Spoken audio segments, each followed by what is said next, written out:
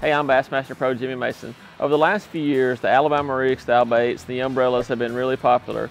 You know, a lot of guys have been fishing them deeper and fishing them with the jig heads. And today I want to talk about something I've been doing the last year or so, fishing these baits in really heavy cover. I basically have been using unweighted worm hooks with little swim baits on them.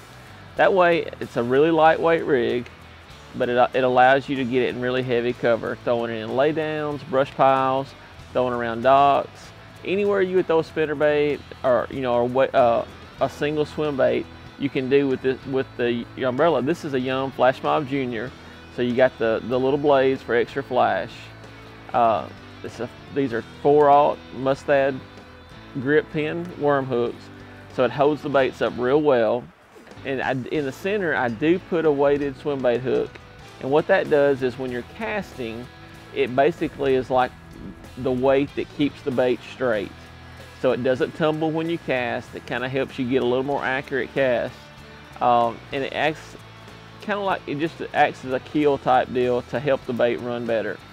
And when I rig these up, I will always put a bigger bait in the center. This is a 5-inch Young Money Minnow in the Foxy Shad color. It's got a 1/16 ounce 5/0 swim bait hook, and then on the outside just smaller swim baits. Nearly all of your bites are going to come on that center on the swim bait.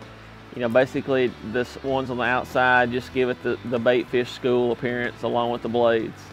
But I mean, you want to be really aggressive when you're fishing it. Throw it, you know, the biggest laydowns, the biggest brush piles, anywhere that you would throw a spinnerbait, throw it.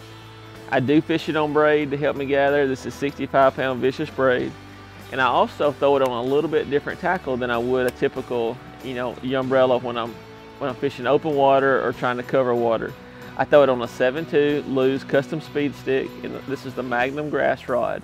It's got a flexible tip but a lot of backbone. That way I can make more accurate casts. I'll fish this with a lot of roll cast, you know, and I'm trying to get it just as tight to the cover as I can. But it's a great way to catch a big fish in shallow cover.